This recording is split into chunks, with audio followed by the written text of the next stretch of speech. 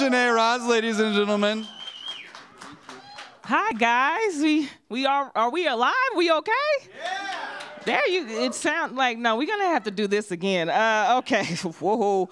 Okay. Are we alive and well in here? Yeah. There we go. There we go. I realize that I'm sexy because when you hear white people go, "Ow," that means you are hot, and I feel hot. Thank you again. I do like white men. So peep this. So. I did Ancestry.com. Has anybody done that? The few? Yeah. I did Ancestry.com and I found out, surprisingly, besides the obvious, that I'm an Afro-American white woman. So I've been exploring my white heritage. I touched a dog I didn't know. Like that's big to me, but that's small to some of you. Because you guys are dog lovers. I took my own bag in the Sprouts and got a discount. So I'm balling. Happy holidays to me. Do you guys party? This is a partying type of crowd. There you go. Yeah, I had to give up partying like a few days ago. I came to the conclusion I can't party with the white girls. Like, y'all really party. Like 911 help party. Like, it's dangerous. Dangerous partying is what you do. Like, the girls called me up and they was like, come on, we're gonna take you out. I'm talking boobs, hair, makeup. And I was like, okay, where are we gonna go? We're gonna take you to the church. Like church, like Jesus church? Like, what type of church? Just come on, get dressed, let's go. Okay, I decided to go. So I went to the church and I walked into the church and all I heard was, look, audience, out of 34 years, I've never been off beat. But that night, I was off beat. Like, people was up, I was down, I just couldn't catch the beat. So the girls was like, come on, we're gonna drink, you're gonna get wasted. And I was like, I don't know if I wanna get wasted because I don't know where I'm at. I know I'm at the church, but this doesn't seem right. They said, come on, just drink. And they start bringing me drinks. I'm like, bring me the drink, what is it? What am I drinking? Bruised knees and daddy issues. And I was like, I do want bruised knees. I don't really think I got daddy issues, but I do want bruised knees. So I just started taking the drinks back. We're in there dancing. All of a sudden, I got hot. Hot to the point where I started getting ready to want to throw up. And I looked at them for help, like, hey, I don't think I'm gonna make it. And they're like, come on, just keep dancing. And I'm like, no, I'm gonna die, I think. And they were like, just come on, you want another daddy issue? I'm like, no, I don't want another daddy issue. So I start throwing up on the middle of the dance floor in the church. Freaks the white girls out. Oh my God, ShaNae's gonna die. One of them was there to aid me the whole time. The other girls were spread abroad in the club, in the church. I throw up again. I said, oh my God, I'm really throwing up in Jesus' house. Like, I felt horrible. The girl, as soon as I started throwing up, she signals everybody else to come to my aid. Tabitha, close out the tab, get our purses, we gotta get her out of here. All along, I still hear this music. Courtney, get off of Tyrone's lap, get her a burrito, we gotta get her out of here, she's gonna die. Okay, somebody call her Uber, we gotta get her out of here, she's gonna die. Oh, you poor thing, we should have did wine in the vision board party. And, oh my God, should I hold her hair? Taylor, should I hold her hair? And then Taylor's over here dancing on the side, and Taylor's like, don't touch a black woman's hair. The next thing I know, they're dancing me out of there. I wake up the next morning, and there was no judgment at all. I was served pancakes. And they was like, woo, you had a night. And I was like, I think so. And she was like, you just experienced, my friend, WGW. And I was like, what is that? She was like, you got white girl wasted. I was like, oh my God, I don't know if I like being white girl wasted, okay. Do you guys look like a Starbucks crowd? Is this a Starbucks crowd? I thought so. I like Starbucks, I do, but it's just like obvious racism in Starbucks. And if you have a hard name, your drink is not gonna get called. Like, it's true. Like, I went with my cousin, and we went, and her name is ShaNae. And if they ever ask you in Starbucks how to spell your name, and especially if it's not the typical name, your drink is really not getting called. So my cousin goes up, she said, hi, I will take a tall latte, hold the whip, all this term stuff that you guys use. And she was like, okay, and your name? And she was like, ShaNae.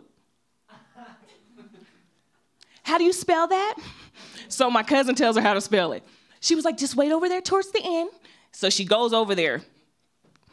I have a tall whip, hold the blah, blah, blah, blah, blah for...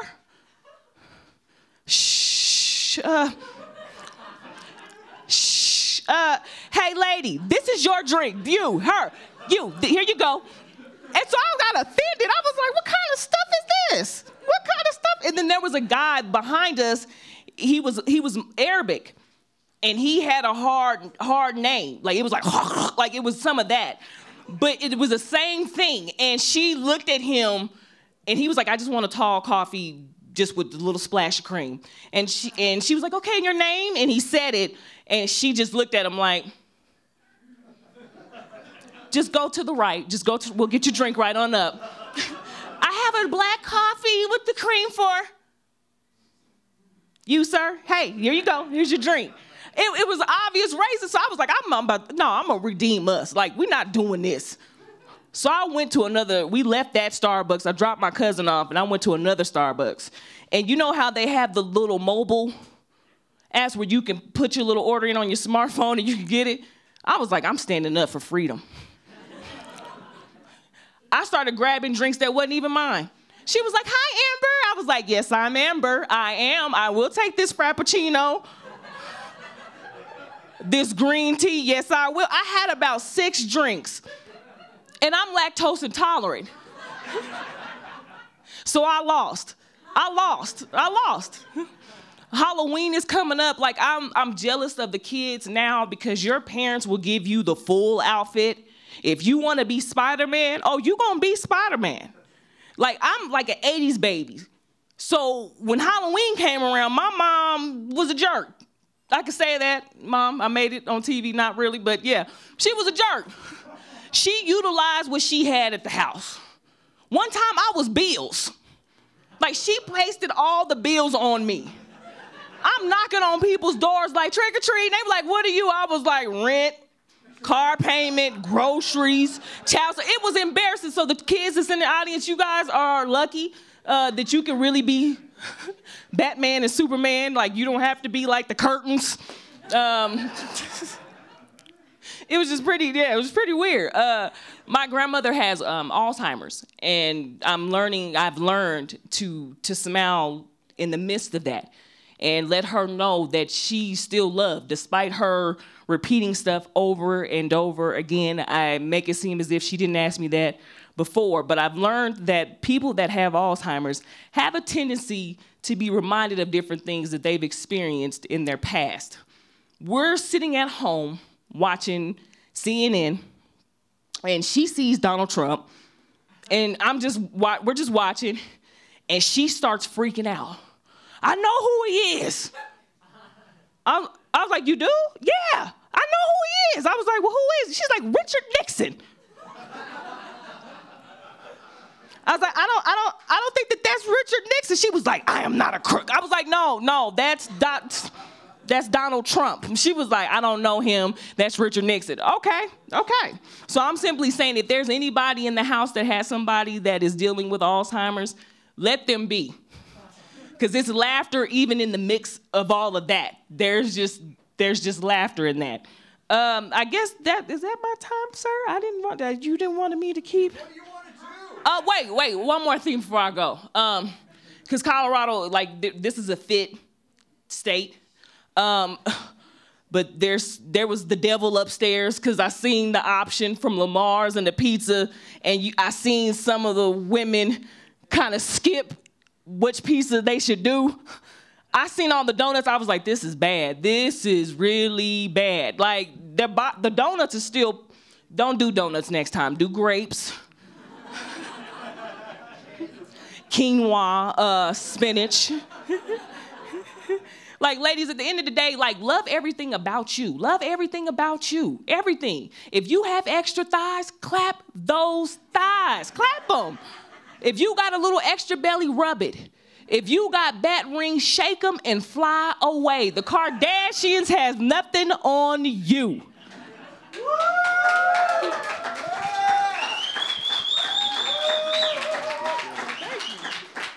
I want to know just briefly. Well, I want to know a couple things. I heard something about some sort of Comedy Works festival that you're participating in.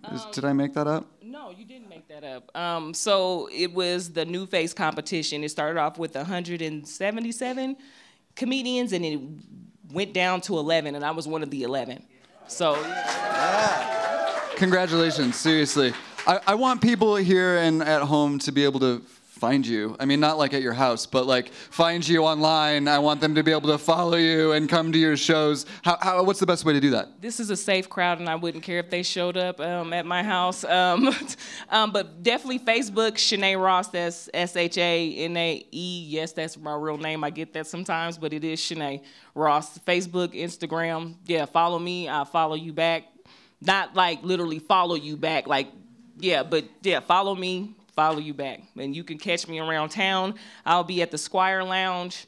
Next week I'll be doing, the week after I'll do Comedy in the Alley. So that sounds really nasty. Comedy in the Alley. Like, just sounds really prostitutish. But yeah, just, I won't be, yeah, just follow me and yeah. Awesome. We'll find you there. Thanks so much. Great work. Appreciate it.